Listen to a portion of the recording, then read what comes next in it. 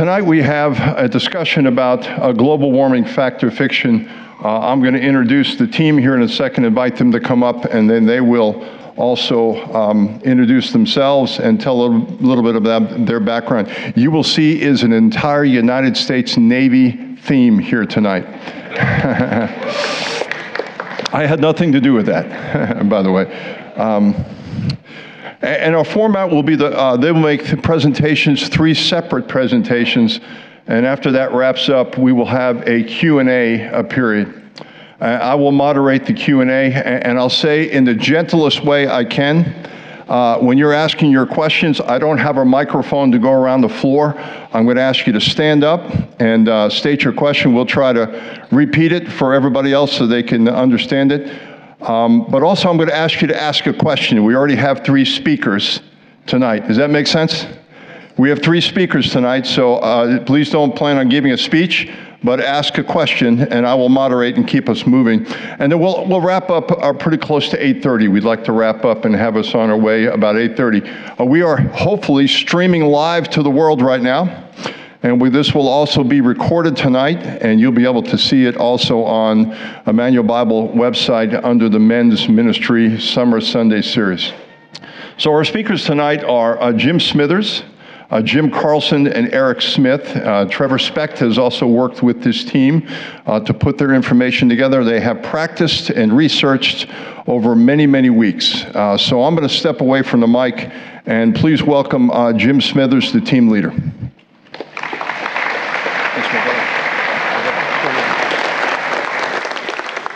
Thank you, Tom.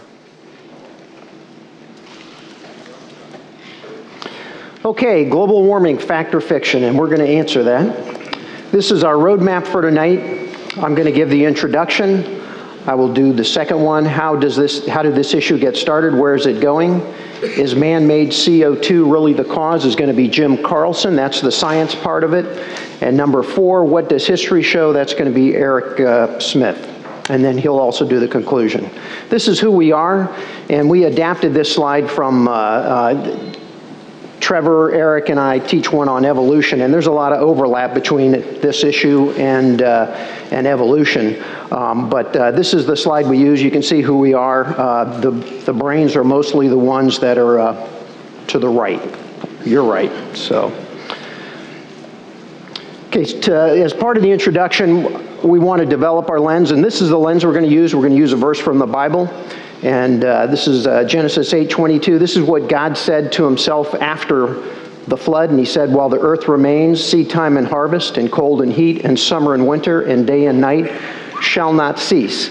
So if you've got a disposition that, the Bible is authoritative and is true, you would sort of look at that and say, well, there is going to be times of cold. There's going to be times of heat.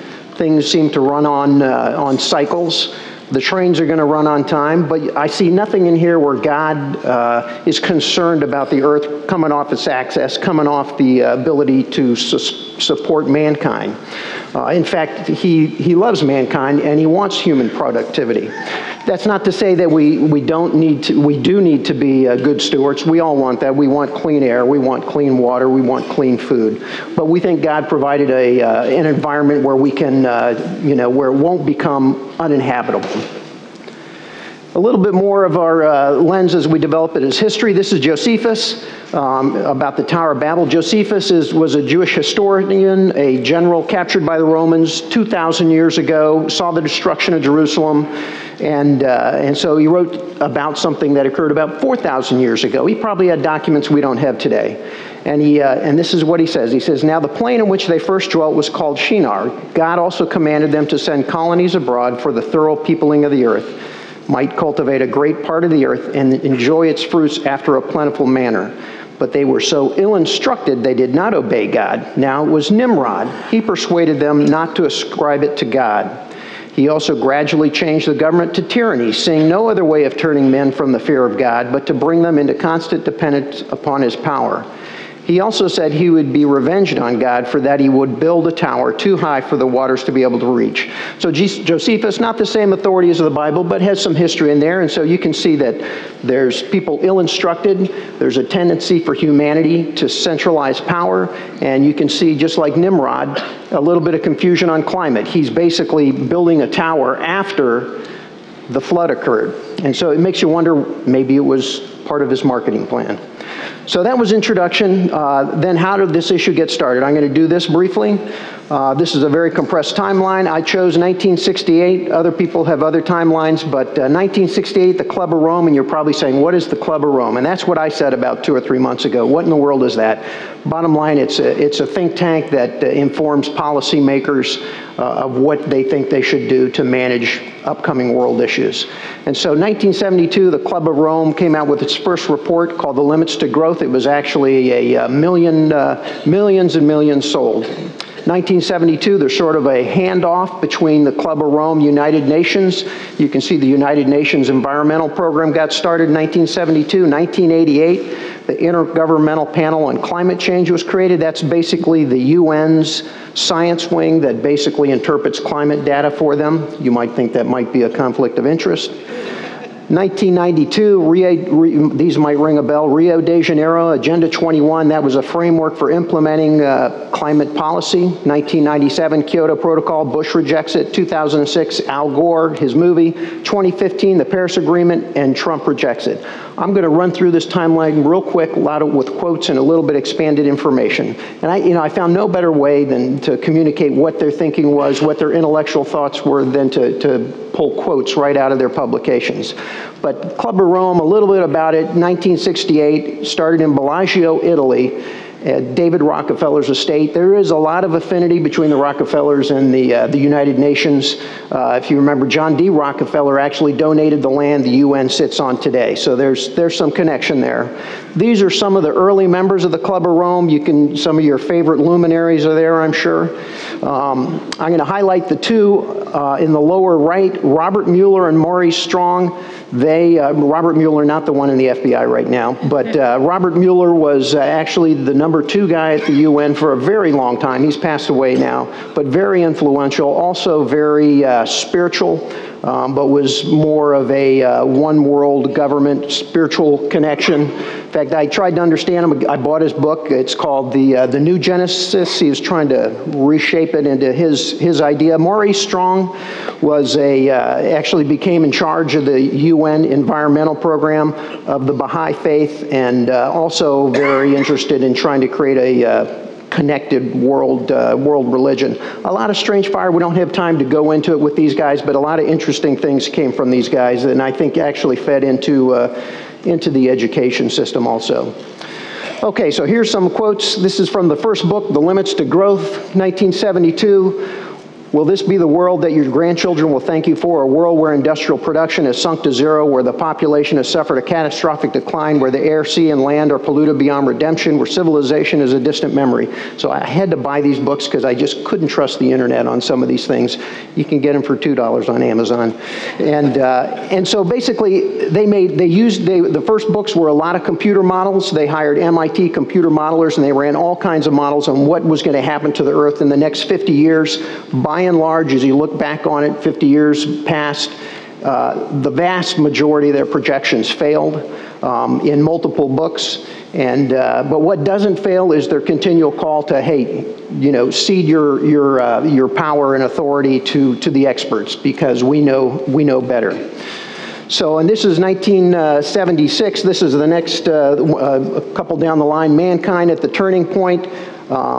This one says it requires the emergence of a new global economic order, worldwide, carefully planned. Such a system cannot be left to the mercy or to the mercy of narrow national interests.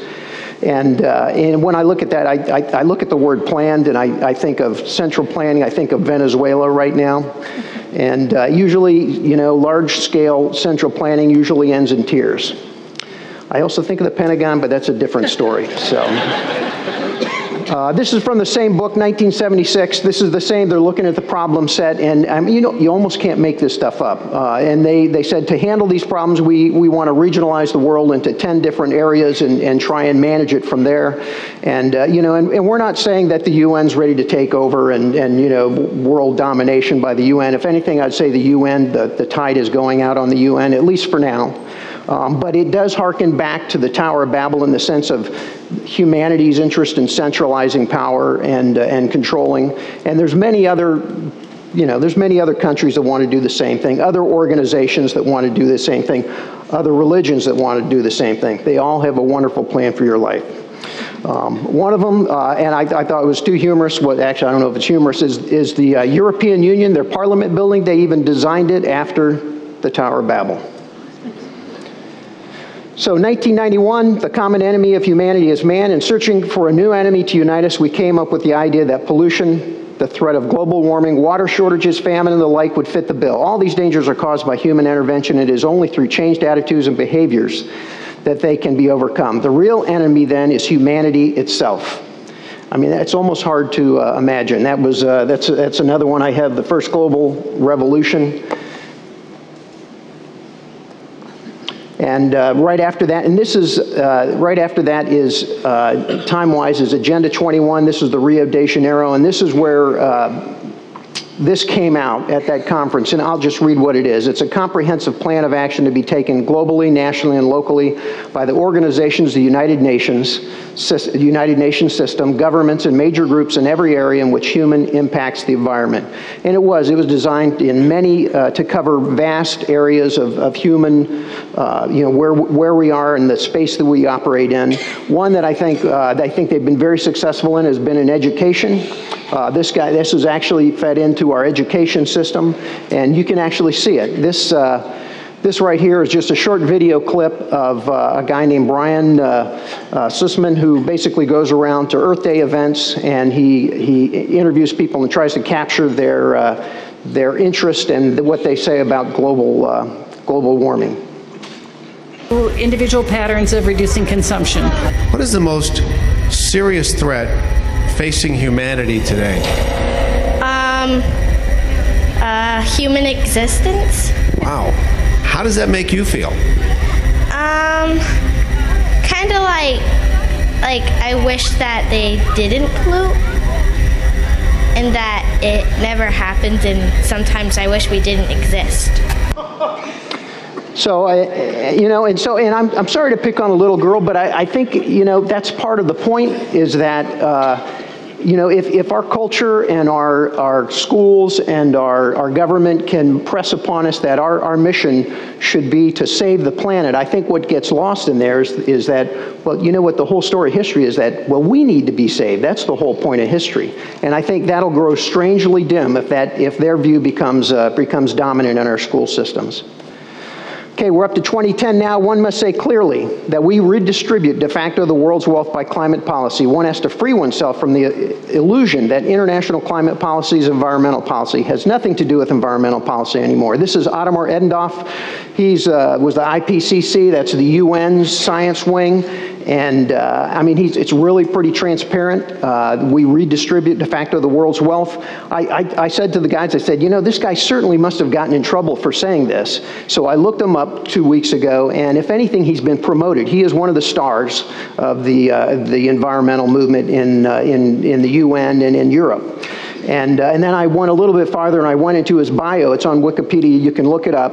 And the thing that caught me, I looked at he listed about 5 people whose writings inspired him and his thinking. And the 2 that stuck out was, he listed Karl Marx and John Dewey. Karl Marx, of course, Marxism. John Dewey is a creator of the American education system. You can think social engineering. You can think the hand that rocks the cradle rules the world. That's basically true. He was sort of right in that. The problem, I think, with Ottomar is I think he would rather have Karl Marx rocking the cradle. 2017, ready and waiting. This is where we are today. This came out in April 2017, and I think they were hoping for a different president and a different decision. But what it was basically consortium. Al Gore is the chairman of it. There was banks, companies, investors, UN officials, all on the board. I read the executive summary. A couple of the lines say carbon tax wedge is essential. Global annual investments at $20 trillion a year. Atomized energy efficiency investments involving decisions by multiple investors, households, and companies. Carbon pricing, anything that costs CO2 into the atmosphere, we got to charge for it. Atomized means all the way down to the small green molecules in your wallet. Fact or fiction takeaway, closing this up. Fact, their own words make man-made global warming motives suspect. And as a subsidiary one, I would say, be careful of the narratives you buy. You end up buying narratives, you can end up a long ways from Kansas. So with that, I'm going to turn it over to Jim Carlson. He'll be doing man-made CO2.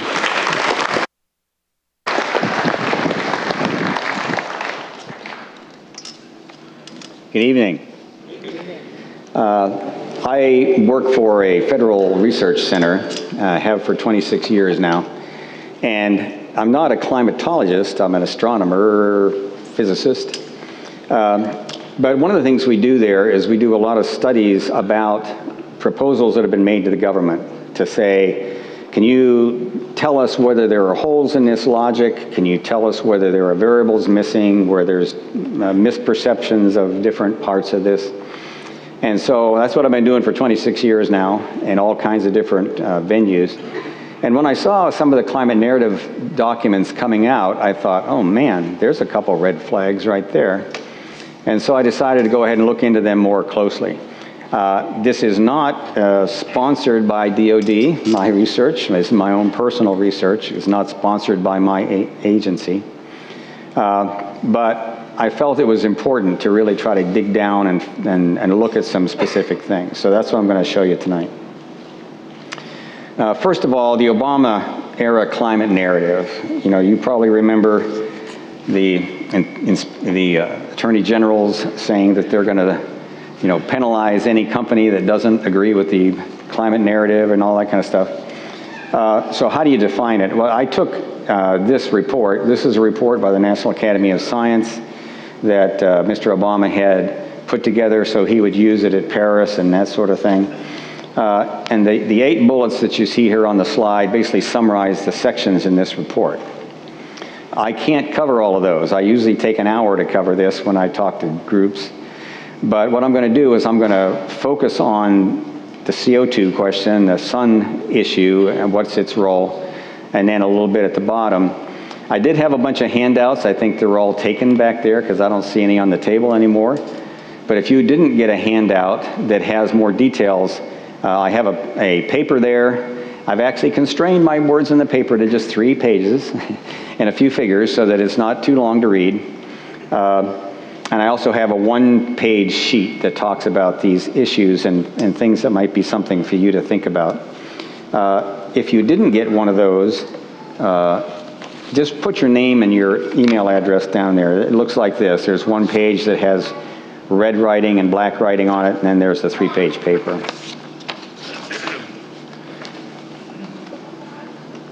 So the first thing when I looked at some of this material was I saw 3 major flaws in the narrative from my point of view. First of all, this is a groupthink kind of thing, it seems to me. Groupthink is when you have an assumed answer to some problem. Everybody's rushing down the road to get that, to refine that same answer. And so the research that's done basically is really good scientific research, and of course there's a tremendous amount of scientific research here on the climate change, but it's focused on the fact that the answer better be blank blank in the end. And what that causes to happen is you end up ignoring conflicting data that might be there, or you explain away that data very superficially. And 2 examples of this in my lifetime were the oil depletion prognostications by the whole science community. When I was in graduate school, I was in graduate school in '77 when you had to sit in line for the gas pumps and all that kind of stuff. All the science community was saying there will be no gasoline by 1990, none. We're all in agreement. It's just not going to happen. Well, obviously that didn't happen. The nuclear weapons program in Iraq, I work with the intelligence community. The analysts that did that work worked really hard to get good information. They felt convinced that there was a nuclear program. Of course, Hussein actually said there was a nuclear program, and we had other sources. But then in retrospect, the CIA did a study afterward. We didn't find such a program when we went into Iraq, and came up with a whole list of methodologies that the CIA now uses and the whole community uses to make sure they don't fall into a groupthink kind of a situation. But groupthink situations are tricky, so you got to be careful. And two of the things that came out of that were, from my view, is there's key historical climate data that's been ignored. And Eric Smith, that's what he's going to talk about tonight, a lot of that kind of data. And there's also a key sun cycle that was ignored. It does not show up anywhere in this report, okay? And so I'm going to talk to you about that. First of all, I want to talk to you about the greenhouse effect. What is that?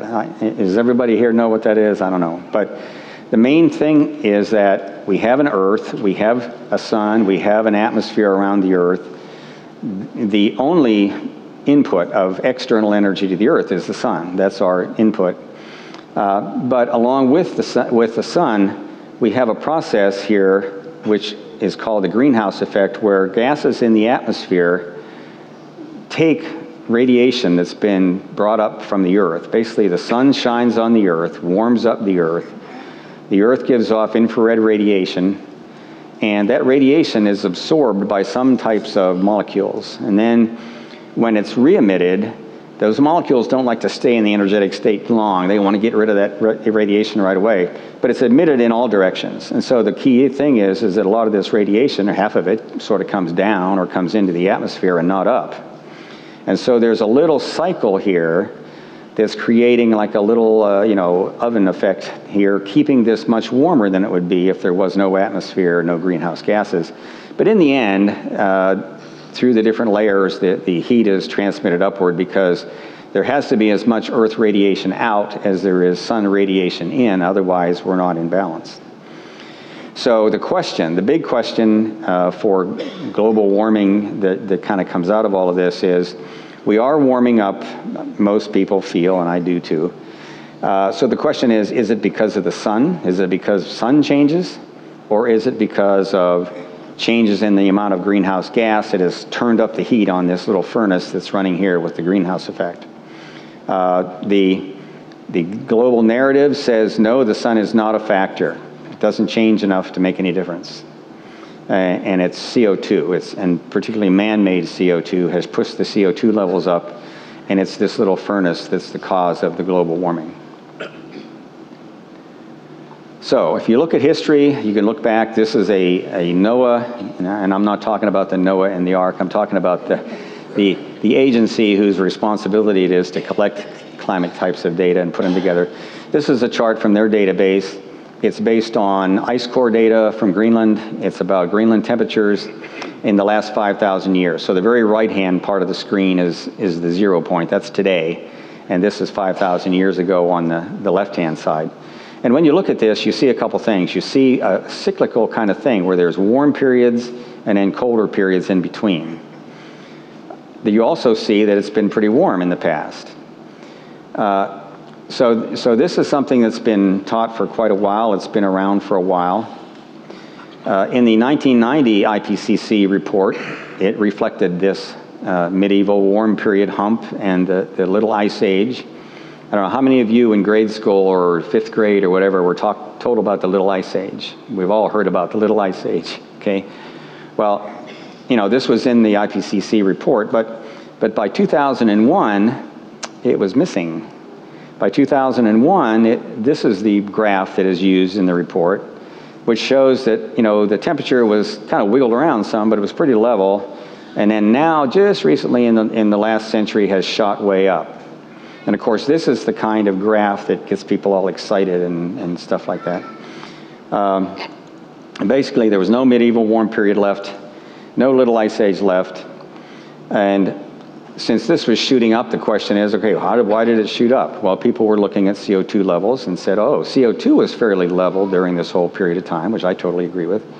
And it's been going up in the 1900s. And so, it must be the cause. CO2 must be the cause of this big upsurge in temperature. But the question is, what's the whole framework you're making that decision from? Are you making it from a framework of real historical data? Or are you making it from a framework that is not true? So let's keep that in your mind. And this is a chart that I got from a NASA publication called the Earth Observer. In the early 1990s, I did a number of studies for NASA and on their climate monitoring satellites and how to build those, pros and cons and things. And so they put me on the distribution list for their periodical. So I get this every 2 months. It talks about all the different discussions that the folks are having there, and they have panels on different areas, of science that they're collecting. And this one came out in 2011, and it shows Earth temperature as they felt was the most appropriate at that time.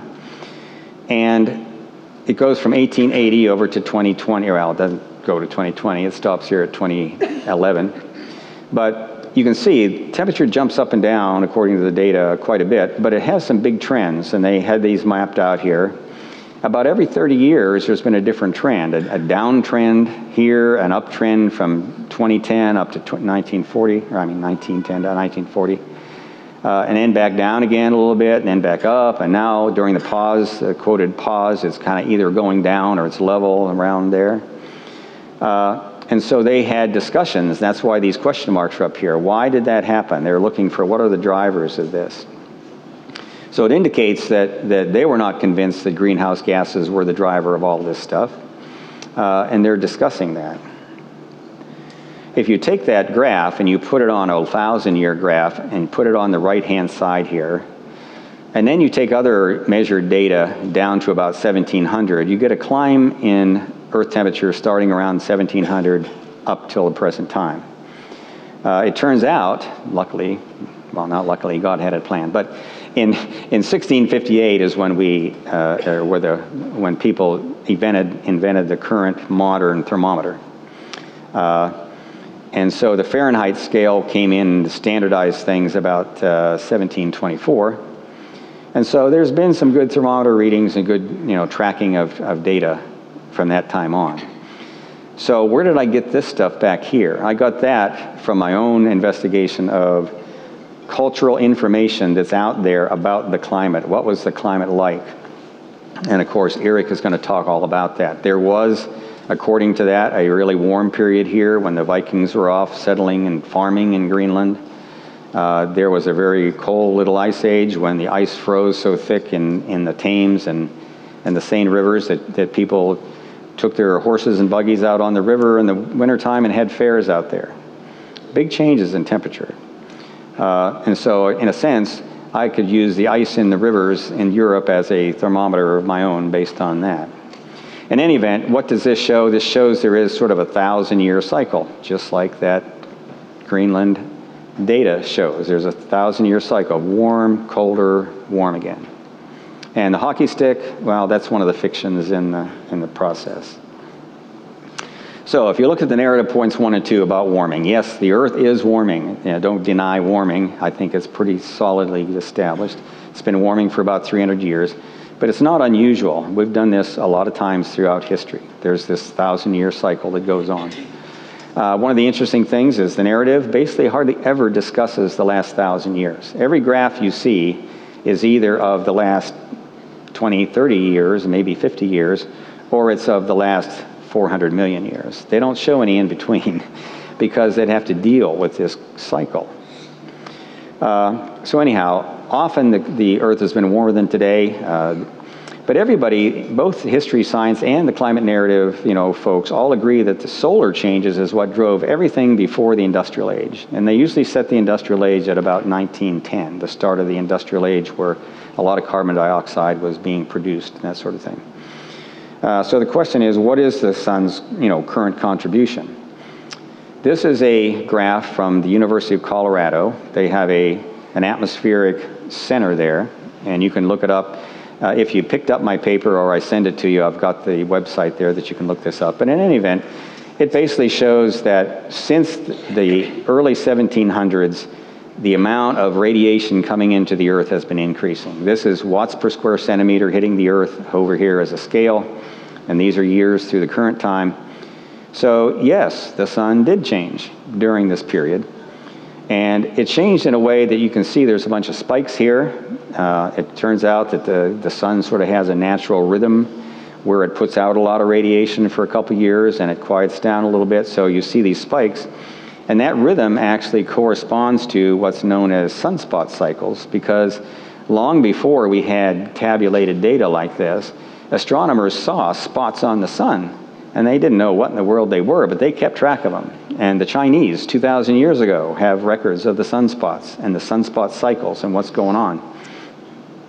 And so when you look at these two places right here, the Dalton minimum, the Maunder minimum, these are named after astronomers who declared that that was a minimum in the number of sunspots.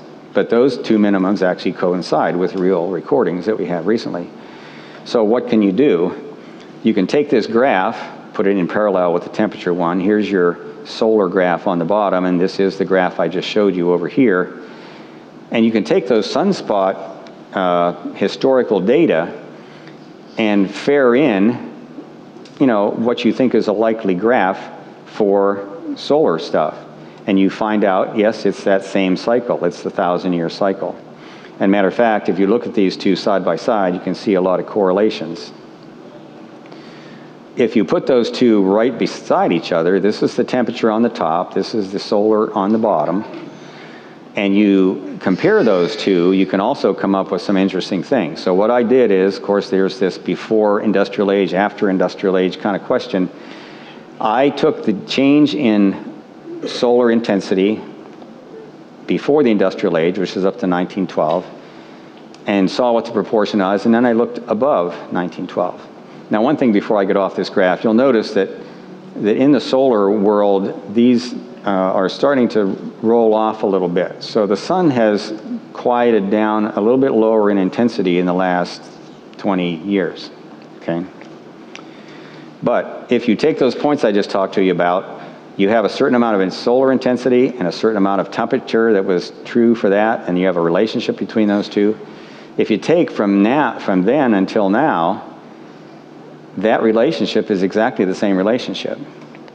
That tells me that this temperature that we've looked at in the 1900s is probably almost all due to the sun.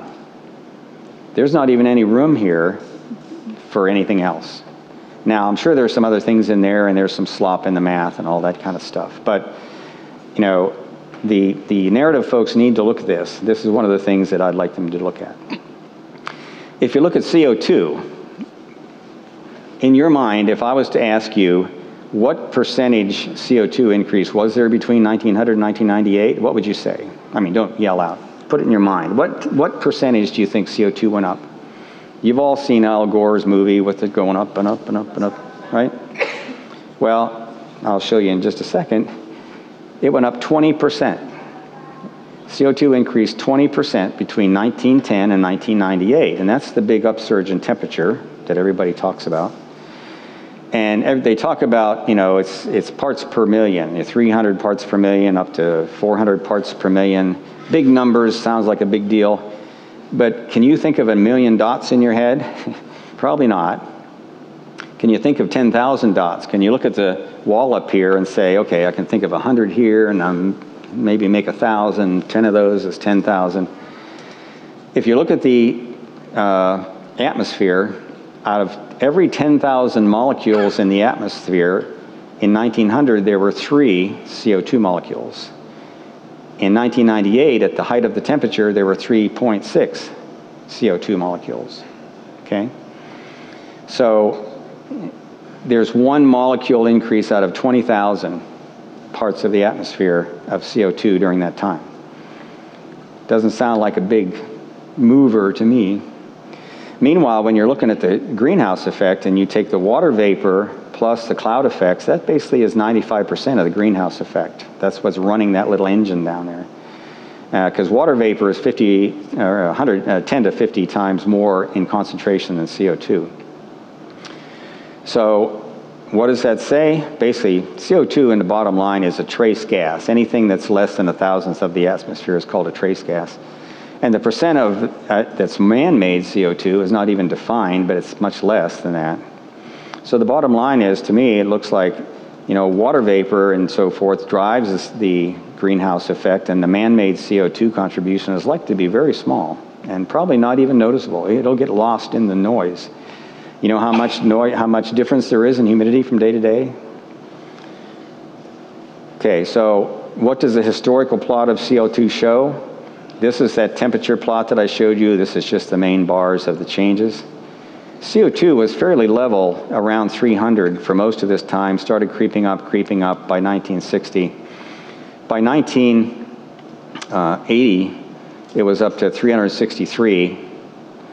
And then it's been increasingly going up. So you see this curve. So CO2 is accelerating in its increase.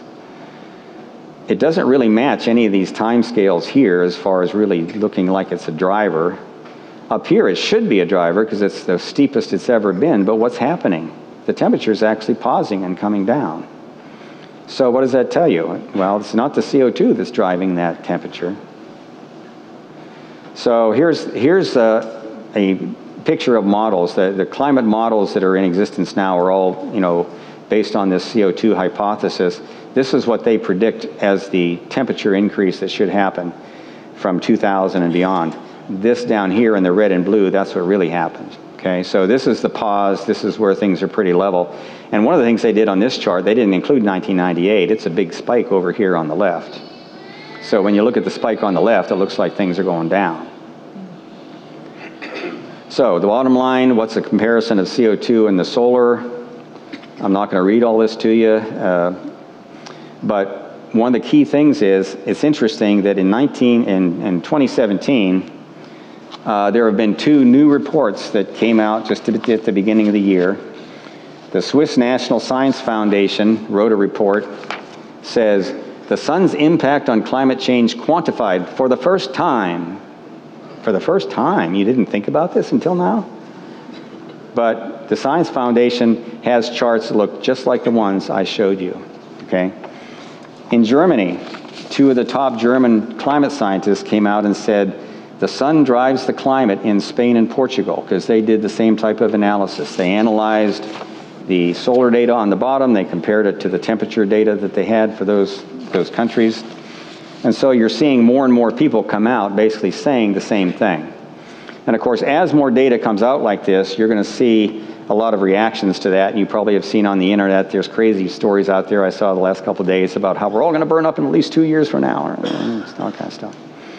So, as Jim said, be aware of what you focus on. 2 quick points and I'll be off here. Don't let people tell you that 97% of all scientists agree. Basically, that was a survey that was taken where only 1/10 of the people at a conference responded to the survey, the real diehards, and of the real diehards, only 97% agreed with the narrative. Basically, 39% of meteorologists are the only ones that supported the narrative in a climate survey that the American Meteorological Society just did a couple years ago. Very few astronomers agree, very few, or many climatologists don't agree. And there's actually a petition out there that 31,000 plus scientists have signed saying the narrative's got problems. So the bottom line is regulation of CO2 needed. I think it is not needed. It doesn't appear to be a big driver, and it's certainly not needed if the economic impacts of doing it are detrimental. And so the bottom line is President Trump's withdrawal from the Paris Agreement I would totally agree with. 2 things I would include for the administration to do is, 1, do a reassessment of climate science and let all the people, all these scientists be able to come in and show their data and have an open forum instead of the current process that's going on. And then protect those scientists. Scientists need protection right now if they don't agree with the narrative, because if that comes out, they're fired, or there's bad things that happen to them in a lot of different areas. And They're aware of that. I've seen it in the literature a lot, so that needs to happen too. So the bottom line, yes, the Earth's warming up. Yes, we should expect some climate change because the sun is warming us up. But no, it's not due to CO2. And we really can't do anything to stop the change, so we better prepare for the change. So our focus should go from trying to stop the change, which I don't think is going to happen, and prepare for it. Now, on the other hand, I showed you that little dip in the sun's output. Well, we may be at the top. We may be rolling back down the cooling ladder. Here, who knows? The thing to do is watch the sun's output. Don't watch CO2 levels. Okay, so now I'm going to turn it over to Eric Smith for some history that backs up this periodicity.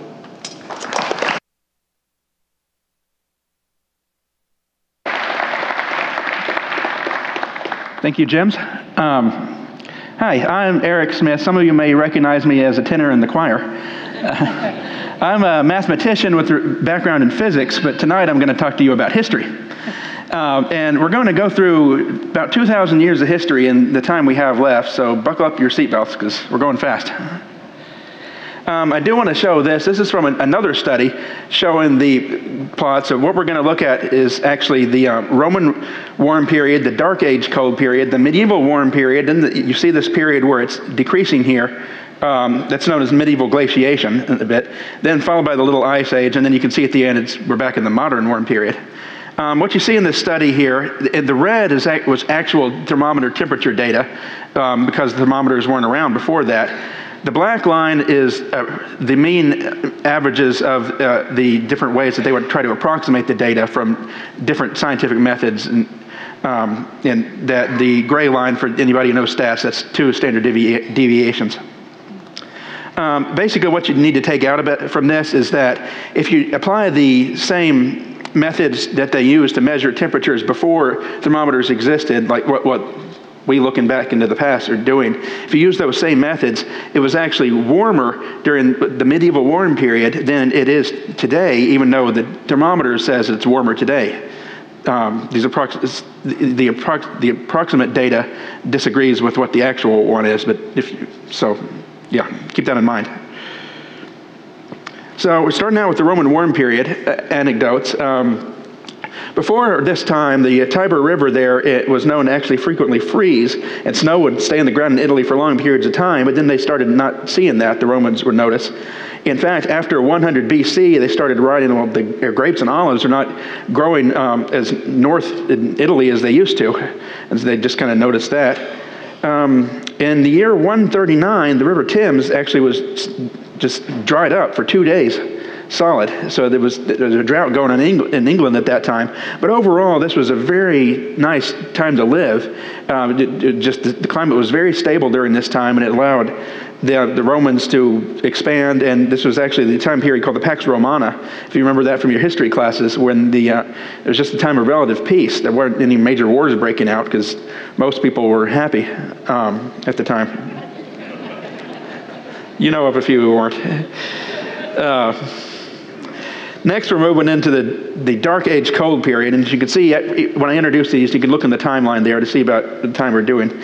Now, you may wonder, what's this boat doing in the Dark Ages? Well, this was actually a picture of the harbor of Venice in the year 2012. You don't think of a lot of ice in the water in Italy, but it does happen, and every once in a while. It happened in the year 2012 here. But you can see there was ice there, but the boats could still navigate. That's important. Remember that. Going down the timeline, when they started getting into this period, in the year 271, and I know it's a little hard to read on the map, but snow covered the square of Rome to a height of several feet for 40 days in Rome. From the year, in the 300s, there was actually no rain that fell at all in Cyprus for 36 years, and the entire island was abandoned. A lot of climatic instability going on here. In both the years 301 and 401, it's reported that the Black Sea completely froze over. In fact, in 401, it was reported that you could walk from Asia Minor, which is modern-day Turkey, north to the Crimean Peninsula, right across the entire sea. To put that into perspective, today, when only the very northwest part of the Black Sea will freeze during the winter, and that's only during the really, really bad winters. The rest of the time, it's ice-free. So this was something radical going on with the climate during this time. That same year in 401, the Thames River froze solid for 2 months.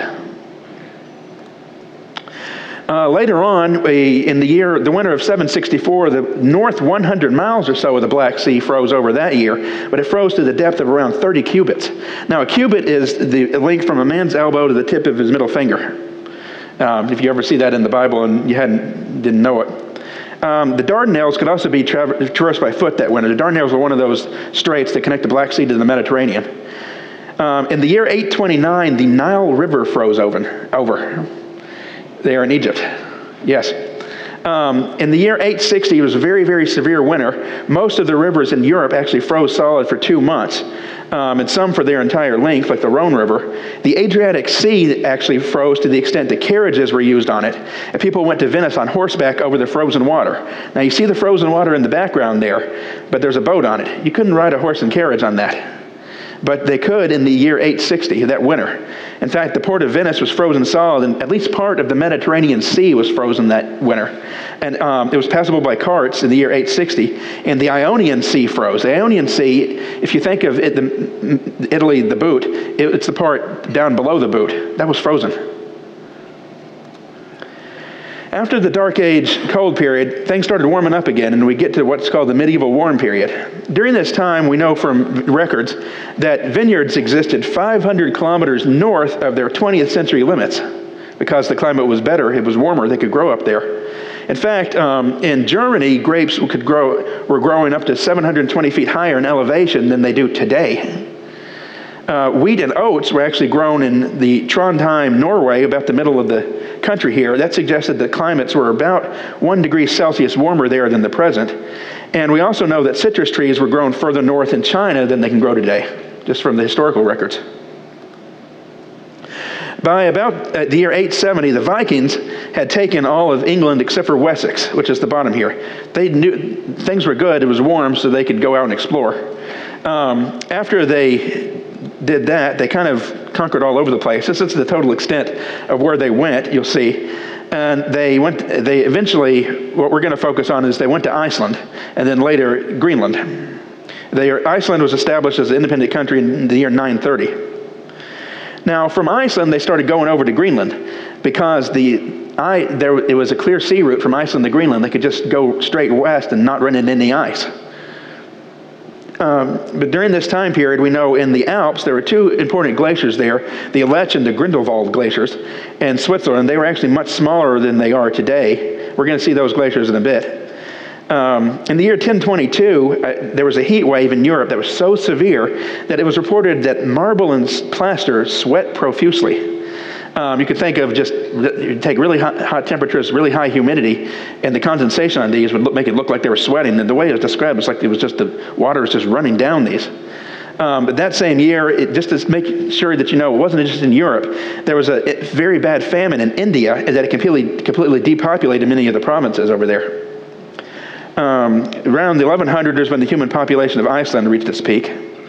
And this is actually, I want to look at a closer look here at what the Vikings did when they were going across here. You can see they went from their homelands over here and conquered most of the British Isles, and they went over and settled Iceland. From there, they just went due west to Greenland because they could. There was no ice in the way, and they established two colonies over here, what's called the Western and the Eastern Settlement. And then from there, they went exploring. They went up here because there was no ice where there is today. This is a very ice-filled channel up there. You couldn't navigate it very easily by boats nowadays, but they could then. And then they went back over here and went into North America, and who knows exactly how far they got in North America. We know they were at least right here in what's modern-day Newfoundland. Later on during this time, I found another record of the River Thames that almost completely dried up in the year 1114. In fact, the channel was only knee-deep under the London Bridge in that year. In 1116, strawberries were actually still growing in Christmas time. Yeah. And that was in Liege, Belgium. So they had strawberries for Christmas. In Greenland, they reached their peak around in the 1100s population, and their diet there consisted mainly of crops and then livestock because there was no permafrost in Greenland, which, as you know, is not very green. And what I found was funny is that in 1125, they obtained their own Catholic bishop there, and they got him by trading him for a live polar bear.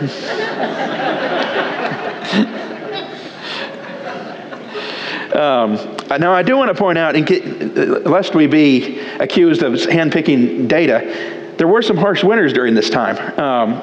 In fact, you'll see throughout history some very harsh winters happen whenever there's a volcano that erupts somewhere. And like what happened in probably around the year 993, there was a volcano around the border of North Korea and China, and it caused some pretty strange effects that year.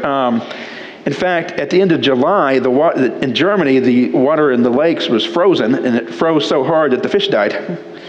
Frosts were also recorded then in France, but then the rest of the summer was extremely hot until the cold came again on October 14th and lasted until mid-April, the frost did. And then it lasted again and more until July in the year 995, followed by another heat wave. And later on, and about a couple hundred years later, the Po River there in Italy actually froze from the town of Cremona all the way to the sea. And the Rhone River also froze. Trees burst over France and northern Italy that year because the sap was freezing inside them. So there were a few harsh winters during this medieval warm period, but overall, the period, it was much warmer than today. That's important to look at overall. Looking elsewhere around the world, this was happening. In the Mayan civilization, they started collapsing due to prolonged droughts in there. This happened over a period of successive years.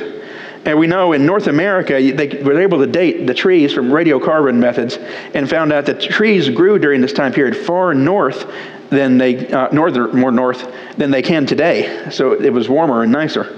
And it was also a warmer and wetter climate in the Lulang Mountains of north central China than we have today, from just the records. The Chinese records you mostly look that record the droughts and floods and things like that, but we also have some records of general temperatures.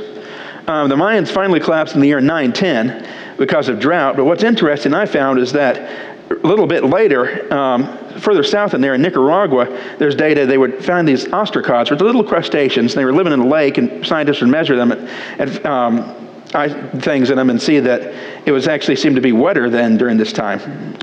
So the climate was not the same around the world, but there were changes that happened. China had droughts and then followed by decades of flooding, too. Elsewhere in North America, there was a severe droughts in the Great Plains here. There was a worldwide famine in the year 1051 because of the heat, and all over the world. In fact, during this time period, there were several winters where no snowfall was recorded at all in China.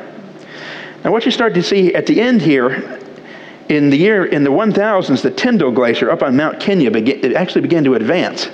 The Tyndall Glacier, like I said, is on Mount Kenya. It's the second highest mountain in Africa, and it's actually right there on the equator almost. But there is a glacier on top of it, and it's still there today. It started advancing in the 1000s, which leads us into a period we call medieval glaciation. This is when things started going down, as you see in the timeline here. So around the 1200s, the sea ice was starting to increase around the coastal waters of Iceland. And the glaciers there also began to advance, and they couldn't find any more wood for boat building. Later, we see that the glaciers began to advance in several parts of Europe, and in 1215, a irrigation canal was actually overrun by the advance of the Aletsch Glacier, which you see in the background there. And the head of that canal is still buried today by the glacier. It hasn't gotten back to the point where it was back in the medieval times. In the year 1227, there was thick sea ice in the Baltic, and it allowed a German army to march from the mainland of Estonia to actually capture the islands of Muhu and Saaremaa, as you see on the map right here. There were bad storms along this period. It destroyed 60 different Danish coastal cities in what's now the very northern part of Germany. So there was lots of instability. In the year 1275 was when the initial expansion of the perennial snow and ice cover happened on Baffin Island, which is one of those islands north of Canada. And it killed and buried vegetation. It's just now beginning to emerge there. And in the year 1280, there was wood that's been dated that was a forest buried by that glacier, and the forest at the Grindelwald Glacier, which still does not grow at that site today. So in the 1300s, the vineyards started declining in Germany. They completely disappeared from England, where grapes were grown previously. And fishing replaced cereal crops as the main food resource in Iceland, as it's kind of known there today, fishing. The 1310s were what's known as the Great Famine. There was crop failure and mass starvation all over Europe due to the weather. In Germany alone, a third of the population starved to death during that decade. And by the mid-1300s, they couldn't get exactly to Greenland from Iceland anymore because the route was impassable. And the Vikings started abandoning the settlements in Greenland during the mid-1300s. Their last bishop died in 1378. He wasn't replaced. And the last reliable account of the Vikings living there was in 1408. After that, all contact was ended. Elsewhere in the world, which was going on, there was more climatic instability. Like in the southwestern U.S., there was a drought that seems to be what caused the disappearance of the Anasazi culture. What you got to see in the picture there is Mesa Verde National Park, if anybody's ever been there. The Anasazi culture built that. And elsewhere, just to get Oceania into the mix, there was a drying trend in Palau during this time. Palau was just north of Papua New Guinea. So now we get into the real thick of it, the Little Ice Age. What you see in the picture here is the 1684 frost fair on the Thames. These frost fairs is when the river would freeze over and they'd go out and have a party on it. One year they even brought an elephant there. So you had an elephant walking around in the middle of the river. It was a fun time that they would have. During the Little Ice Age, these glaciers started advancing remarkably. Gold mines started getting blocked by glacier ice in Austria. The Grindelwald Glacier, which you see in the background of this picture here, broke through its moraine. Its moraine was the very maximum limit it had during the real Ice Age, which you might have seen slides of at the beginning, during the ice cream. And all the glaciers were advancing during this time. In 1595, the Gietros Glacier at Switzerland advanced, it dammed a river, and then 70 people died from the flooding it caused. And it did this again in the year 1818 due to an eruption in Indonesia of a volcano. This drawing is from that year. And I want to show a picture of this. What you see on the left here is another drawing from the year, and what you see on the right is the modern day lake that's dammed by a human dam. It's actually the lake there is, from what I could tell, it's 198 meters deeper than the lake on the left.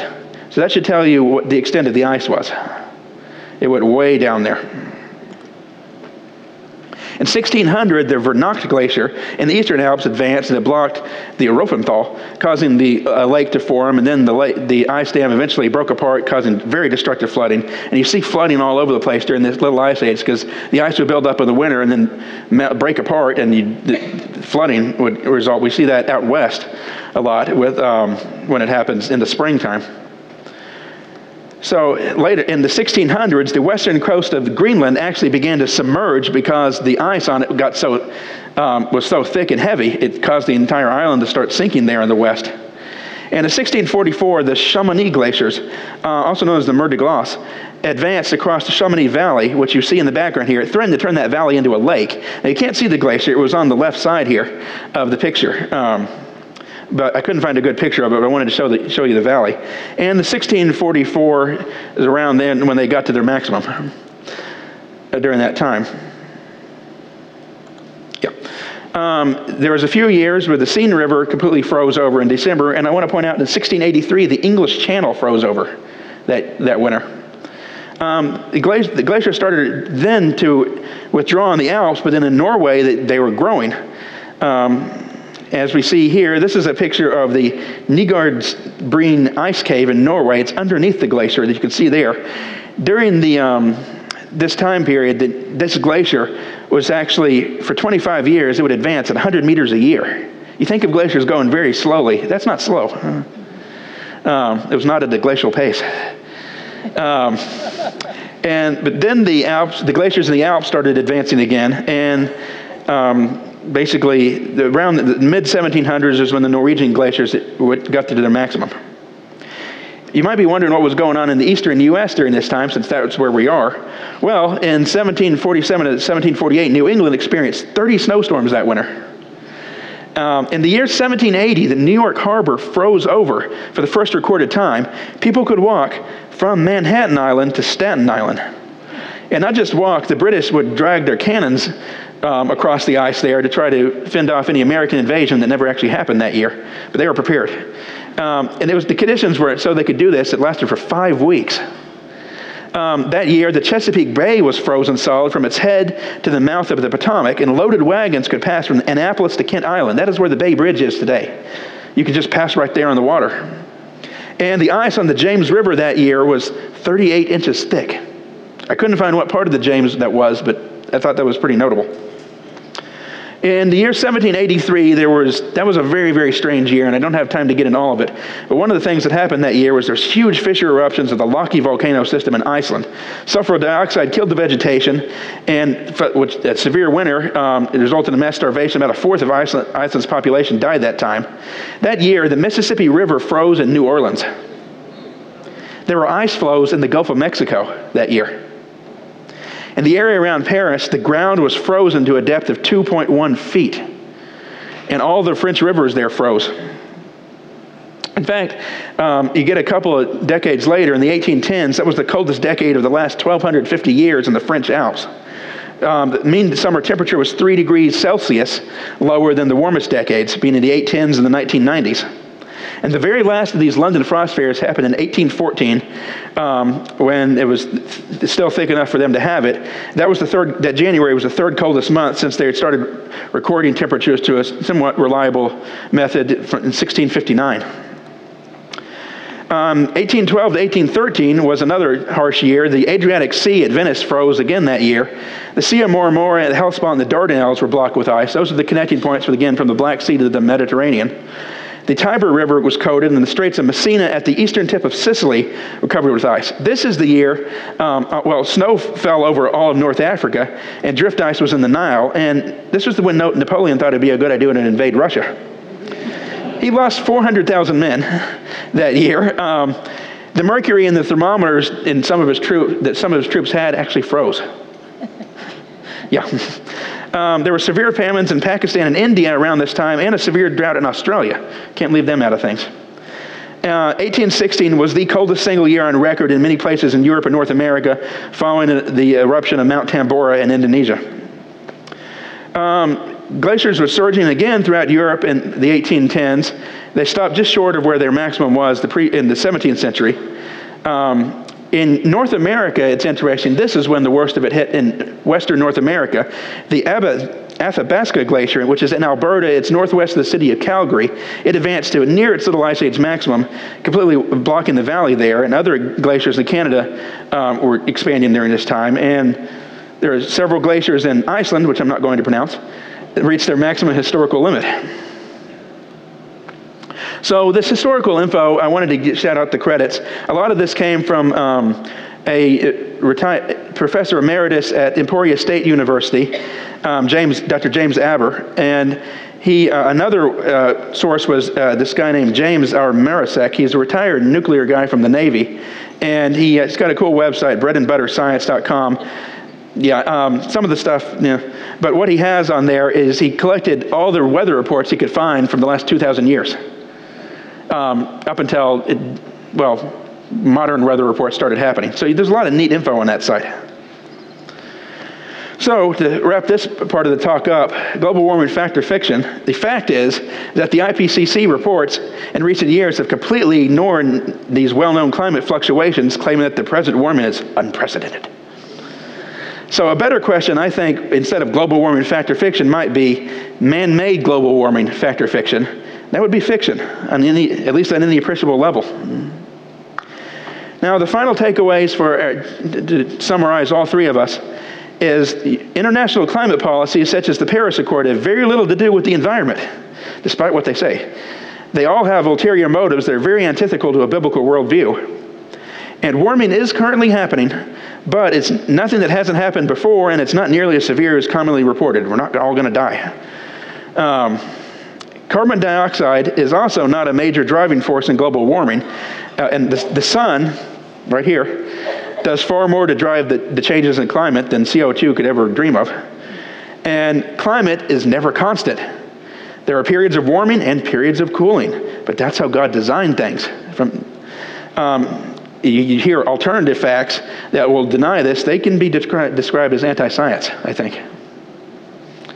So, just like we started, I think it's best to end in Scripture. So we get back to Genesis 8:22. While the earth remains, seed time and harvest, cold and heat, summer and winter, day and night shall not cease.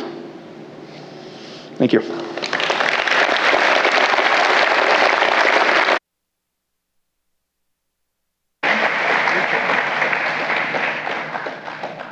Well, these guys have presented quite a bit tonight, but we want to open the floor to some questions. I'll try to be the moderator, so if you have a question, we don't have a microphone, so do us a favor and stand and shout out your question, and hopefully we'll repeat it for the video. Yes, sir. Nice and loud. This is a very fundamental question since you're talking about temperature. How does one measure temperature across the whole Earth? Do you have no top, no bottom? You have a single location that varies. Now you give it across the whole year, you're talking about 2/10 of a degree difference. All the way back 1,000 years? I mean, it's quite imagine how is temperature when you post those temperatures? Okay, I think we got it. So how do we measure temperatures to be standard so we're not measuring high or low to be able to get something that's measurable and actually we can work from? Well, up until, of course, the modern era, the idea was you take a lot of temperature, a lot of thermometers all over the place, and then you lump them all together and average them. The University of East Anglia runs a database of that, and they did get a little bit of a trouble in the middle of the 2000s when their database kind of got out of hand. They reduced the number of points that they used. But then luckily, of course, science came along with satellites, and in my view, the key here is good satellite data. Now, satellites, of course, are collecting data all the way around in their orbit. You can average that pretty well. The only thing you have to stay away from is skewing the satellite data, and that's been actually a problem recently, and hopefully we'll get that cleared up. Another question. Right here. Nice and loud. Yeah, I understand. Now, is satellites the only data, temperature data that you're collecting, or that's being looked at? Or I understand there's weather balloon data, but is there other data sets, or how many data sets are being collected and sifted through, or is there PFOG data? Okay, so the question is, are we only gathering satellite data, the weather balloons? What are the inputs that we're taking for temperature gradients? Is that correct? Okay. Yes, we are gathering ground-based thermometer data. That's most of the East Anglia database. We're also gathering balloon data, sounding rocket data, and of course the satellite data. There are a number of different data sets there, and East Anglia tries to pull that in the appropriate way and blend it all together in their product. Another question. Yes, sir. Nice and loud. Thank you very much. How does the narrative redistribute well? I'm ignorant on that. So, repeat that, Nigel? How does the narrative, the global warming narrative, redistribute world wealth? How does the global warming narrative redistribute global wealth? Next question. No, I'm kidding. Through taxes. And it's just sort of like President Trump alluded to, we were going to have to contribute into a greed fund, and they were going to take it and redistribute it. And basically the way they're going to redistribute it is the producing nations that were producing carbon dioxide would have to pay the nations not producing carbon dioxide, basically, to compensate. And that was the idea, and there was a whole payment structure, designed there. And so I think it was the right thing for President Trump to pull away from that, because the United States was going to have to pay inappropriately in that situation. Yes, sir. A lot of temperatures are taken in airports. There's a lot of concrete, not too many trees. How does NOAA account for that as compared to temperatures that may have been taken, say, 70 years ago? There was a lot different conditions. Okay, so the question really is, over the years, maybe even centuries, as the environment has changed, concrete, how do we adapt to the difference in maybe the temperatures that are coming that we're gathering? Is that correct, Ed? Okay, good. You know, NOAA does try to compensate for that. They have compensation rules that they use, but it's very spotty, unfortunately, because there's lots of thermometers out there and not that good a knowledge of exactly where all of them are. So that probably has a lot of catching up to do yet. You've all heard of the, heat island effect, sort of. It's always colder out in the suburbs in Manassas by like 10 degrees than it is in DC, and that's because of this heat island, because of the concrete. So that is a real issue. Yeah, I do want to add too that people studied this when all this hysteria during the 2000s, and people would go out and look and see where these thermometers were in the ground and find that there might have been an open space when the thermometers were first there, but then buildings were built there, and like the thermometers right where air conditioner exhaust was. Well, yeah, that's going to show warming. And so they had to try to filter out a lot of those data points out, obviously. There was a question over here. Yes. Pretty evident that climate changes over the millennia have had great impacts on the human population. Jim mentioned that now we seem to be in a warming period, and instead of trying to stop it, we should be preparing for it. Other than selling any coastal real estate we have, what should we be doing to prepare for the warming period? So the question is, if you didn't hear, what should we be doing then to prepare for this fluctuation in temperature? Well, I don't have a whole list of things to do, but I think the first step is to focus people on that problem. You can focus your scientists on that problem that are off doing something else now, and I'm sure they would come up with a lot of good ideas. I mean, obviously what you can do is, in coastal areas, if you think that the water is going to end up rising, you start working now to bolster that up.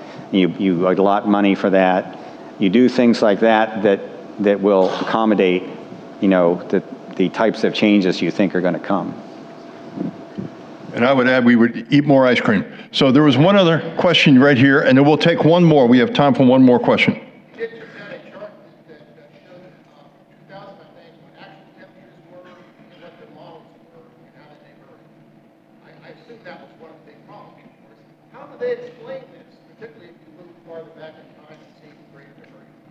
So how do you explain the difference between the predicted modeling and the actual temperatures?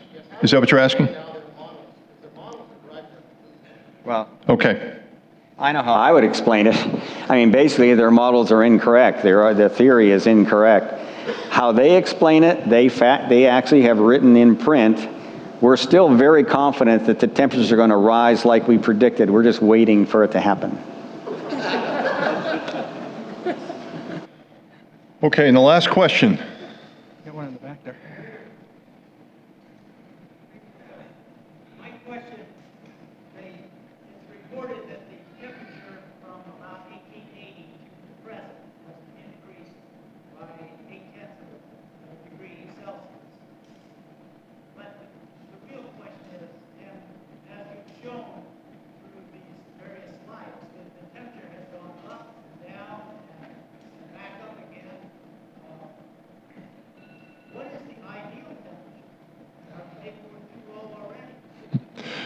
So to summarize your question, of all the models and the fluctuations we've seen, what should be the ideal temperature? Is there an ideal temperature? Okay, thanks, David. Okay. Yeah, the only thing I've seen on that actually is a report that said it might be good to be a degree or two warmer than we are right now for agricultural reasons, and you'd have a better crop output and all that sort of thing. I don't know whether people agree with that or not, but that's the only one I've seen. And if you look at the records, in history, the best years of the expansion of civilizations and whatnot happened during the warm periods. You have the Roman warm period. Before that, there was the Minoan around that time when the cultures were really just exploding. And so it seems like it would be a better time because less people, cold can kill a lot of people, but heat doesn't. There's ways to survive heat easier than if the temperatures drop too much. But Yeah. Well, good. Well, we need to wrap up. We promised you we would wrap up at 8:30. Will you please thank these three men for the work that they've done?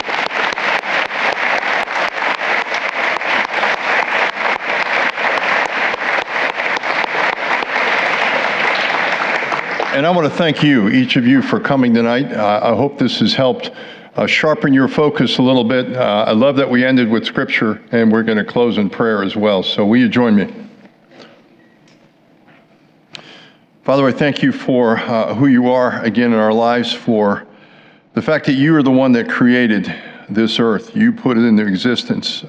You developed the weather patterns. You developed everything. You know when it's going to end. And God, that we would rise above all that's going on and just trust you. And that we live as men and women in this world with a desire for spiritual impact and desire to share truth. And so, Lord, anything we walk away from tonight focuses back to you and your creation, and that you control the universe. And help us to understand that more clearly from what we've heard tonight.